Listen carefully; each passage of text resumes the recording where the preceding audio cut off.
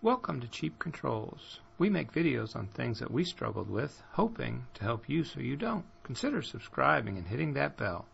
I had a viewer ask me if it was possible to take the data record.dat file and load it into Excel.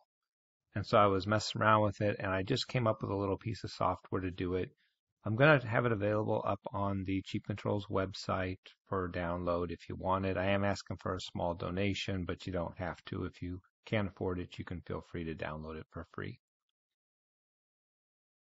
I'm going to show you how it works. I have this example set up here where I have a data record, I have a push button, and then I have this NO field that's going to display how many records are currently displayed in the record. And if I run it, I hit this, you can see that it populates with some data. I'm not going to use this video to go into how the data record works. I am making a series on each element, and I will get to it. But I just thought this might help people that are currently familiar with the data record. I'm going to upload this and show it to you on the actual screen. Okay, so now I have it on the screen. I'm going to add the same few records. And you can see I have it set up for 6 different fields, and I'm storing some numbers and some text. And now I'll unhook it. If you're not familiar with these, there's an SD card on the back. Now I'll switch over to the computer. And then you can see this, I call it CC Data. And if I open it in Notepad, you can see that it's just full of, I would say garbage, but it probably means something to somebody. But you can interpret this and pull the data out. And I have this little program to do that. So what I do is I just select the file.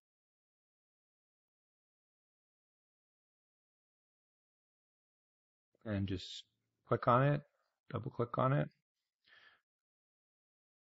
And then it populates these. It tells you how many records. I hit it 4 times, and then the record size is 51. And then I give some warnings down here because all I do is I give it the exact same name in the same location, CC Data, but I call it .csv instead of data because I turned it into a CSV file. I give you a warning that if you have one already on there, it's going to overwrite it. And then I give some clues as to what this means up here. But when we're ready, we just hit Create File.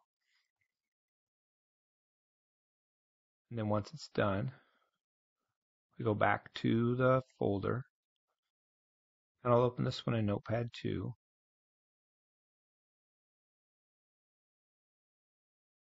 And you can see now it's comma separated.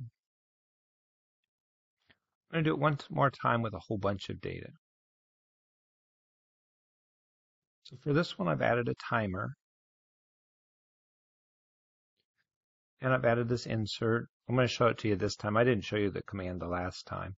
And then I'm going to show you where I'm going to collect the data, the quantity of records, and store it there. So you'll see it count up.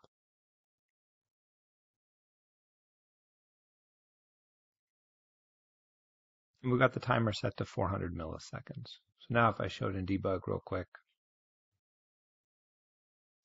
you can see it's counting up. It's going off the screen, but it's adding records pretty quick. We'll add about 100 records, and then I'll transfer the SD again.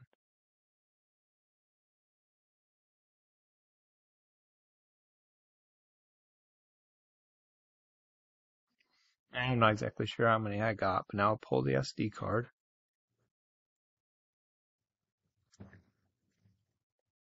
I'll switch back to the computer. Now I still have that old CSV.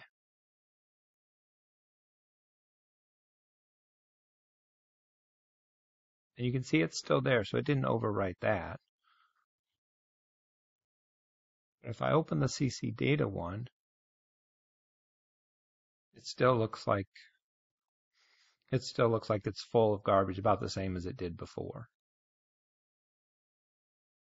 But this time when I select the file, hopefully I get about 100 records, and the file size should still be about the same, about 50.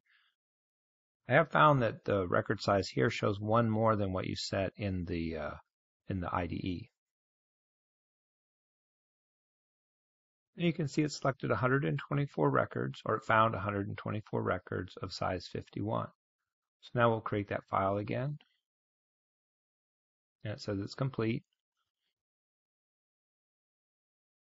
And now if we go back to this CSV again, and now you can see that it goes off the screen. And just to show you that it is in a CSV format, I'll drop it onto a Google Sheets. So I have my Google Drive here. I'll copy it over. And now it's a CSV over here. If I double click on it, it opens up as a sheet. So I hope people find that a handy software. And like I said, you can download it over on the Cheap Controls website. It'll be listed underneath this video number, this 192. You can search it that way if you're not viewing it right away, if months have gone by and you just found this video. Hopefully it's still up there. Well, that's about it for this video. If you like what you saw, consider giving me a thumbs up, and also consider subscribing to the channel. Thanks for watching.